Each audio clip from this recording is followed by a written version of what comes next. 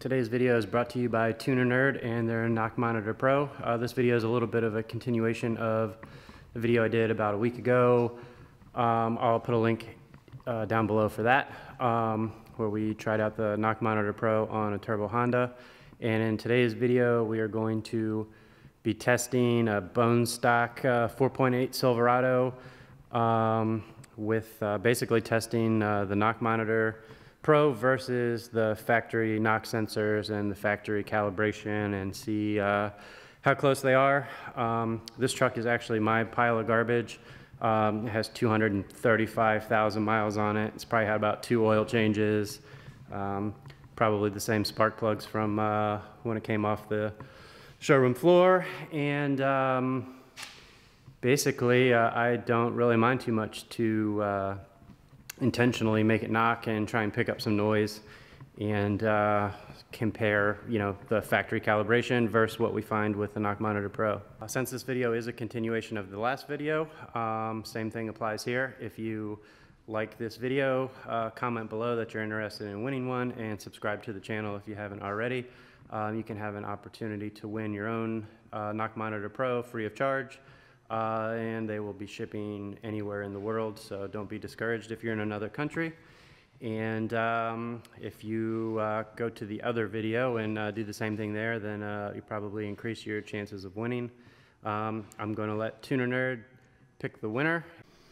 Alright, so this looks like a whole bunch of stuff, maybe a little intimidating, but it's not so bad. So basically we got headphones so we can listen to the knock, obviously. We have the Knock Monitor Pro unit itself, which actually has a diagram on the back. It's pretty convenient. This is just a audio cable for the headphones. This is just charger for the headphones.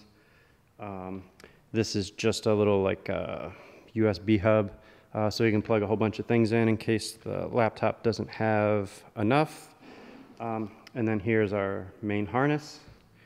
Here's our knock sensor. Knock sensor plugs in. Basically we're just going to have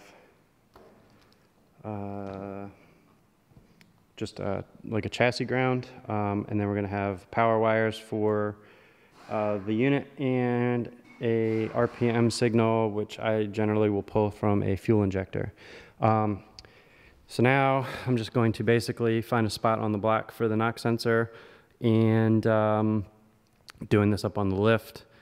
And once I get this in the car, then we'll back it up, throw it on the dyno, and roll from there.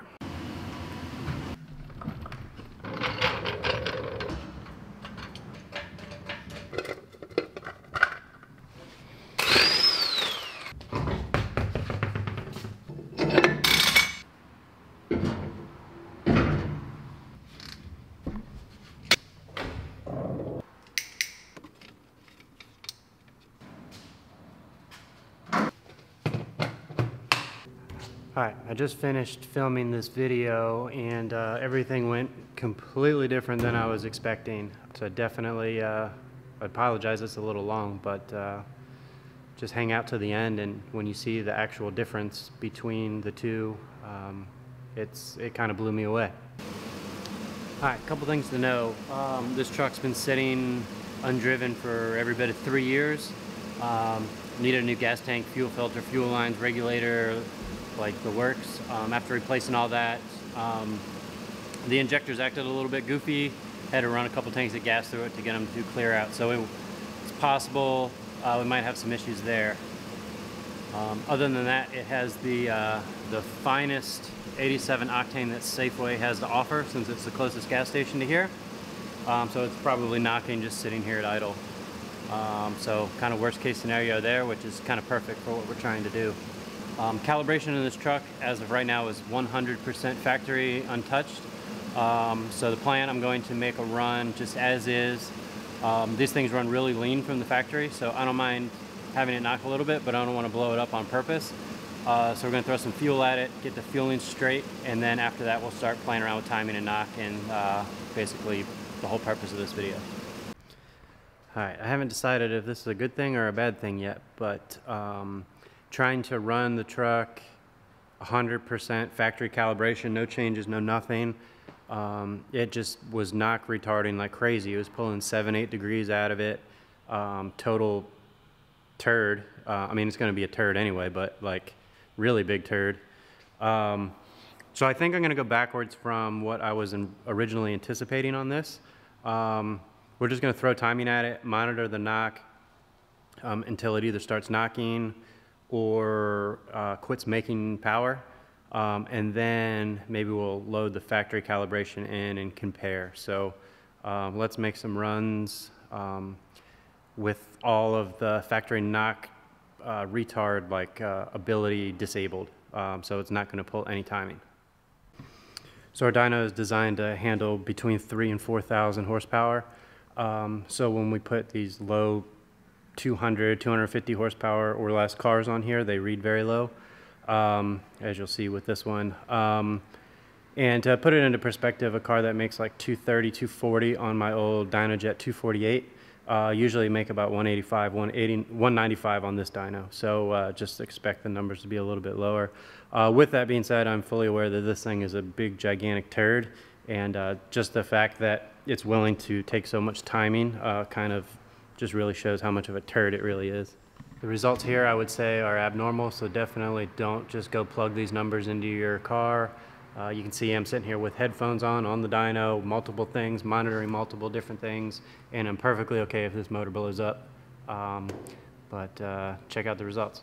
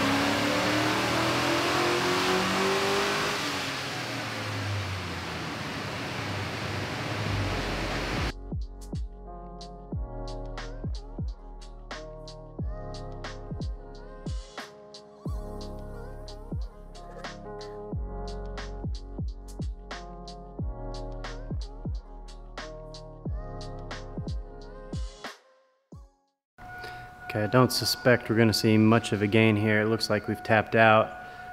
So it'd be interesting to see if we start picking up a bunch of knock now, or if we got to throw more timing at it to actually get some big time knock. Let's see what happens.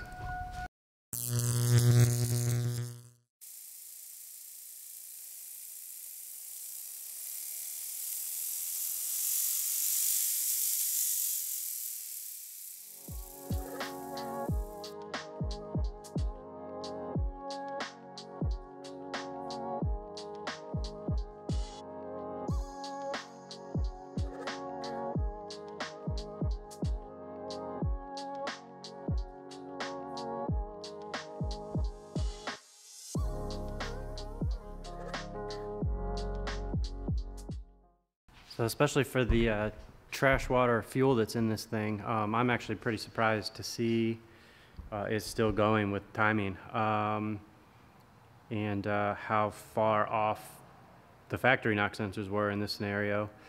So we're going to try 2 more degrees and try it again.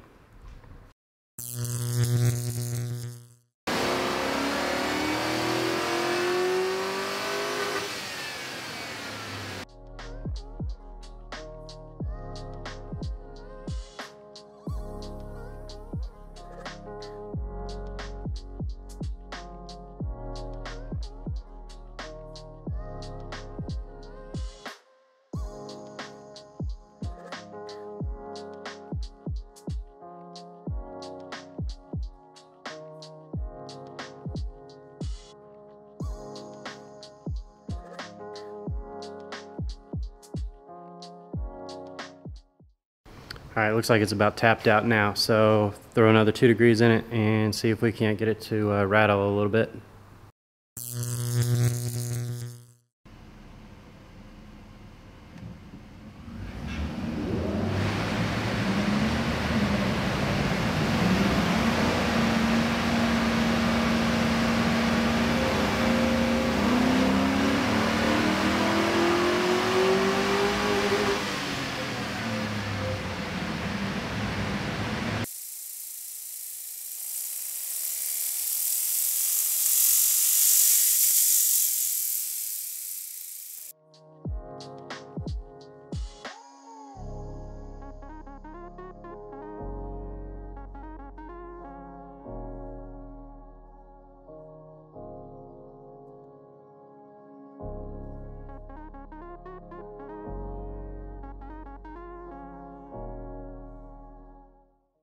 Still pretty quiet. Go another 2 degrees. Set the camera back here in case the rods come out.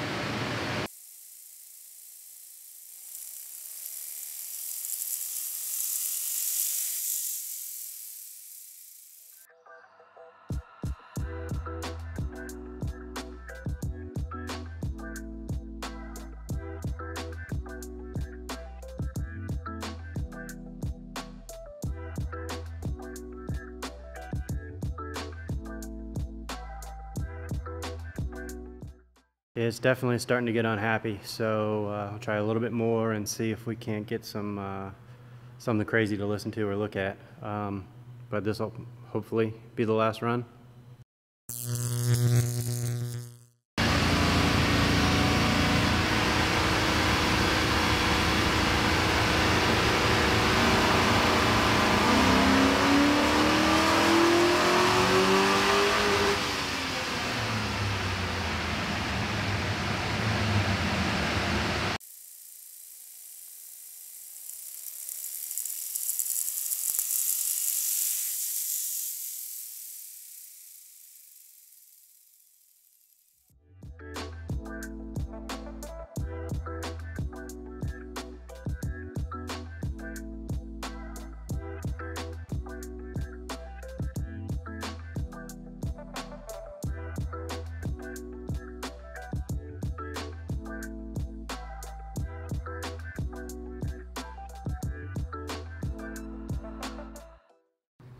Okay, it's on the verge of blowing up there, so we're going to stop. And so now I've put all of the knock retard adjustability back in it. I put the factory ignition map back in it. So it's basically a factory file with the exception of the full throttle fueling that I changed. So now we're going to see what the factory ECU and the factory knock sensors want to do in comparison to what being able to audibly listen to it tells us.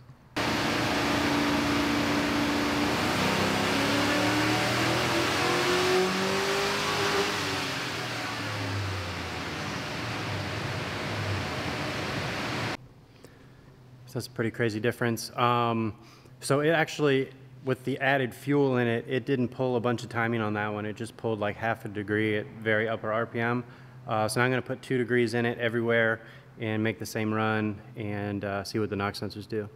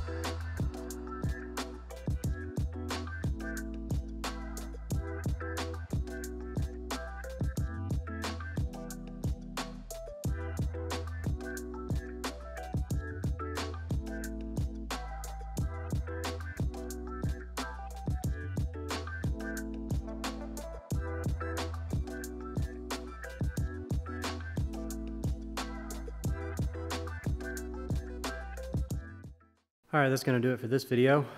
Make sure you comment, like, subscribe, all that good stuff for a chance to win your own Knock Monitor Pro. I guess take everything that you're sort of seeing with this video with a grain of salt. If I had to guess, I'd say we're picking up a bunch of false knock from the factory knock sensors. Lord only knows what's rattling and doing what on this pile of crap truck. However, it's pretty nice. If I didn't have the knock monitor on this, there's no way I would have went as high as I did with the timing. Obviously, there towards the end, I was trying to get it to make a bunch of noise. But given that the fuel was in it, I would have thought that this would have peaked on power in the maybe 22, maybe 24 degree range, but probably 22. So to see that it was going higher using the Knock Monitor Pro, kind of really puts it into perspective. Now, the way that the audio is going through editing program and here onto YouTube, I can't necessarily hear it quite as well the way that you guys are going to be listening to it as I can directly from my laptop. So that's just something else to keep in mind. But either way, hope you guys enjoyed and maybe learned something, and we'll see you next time. Thanks for watching.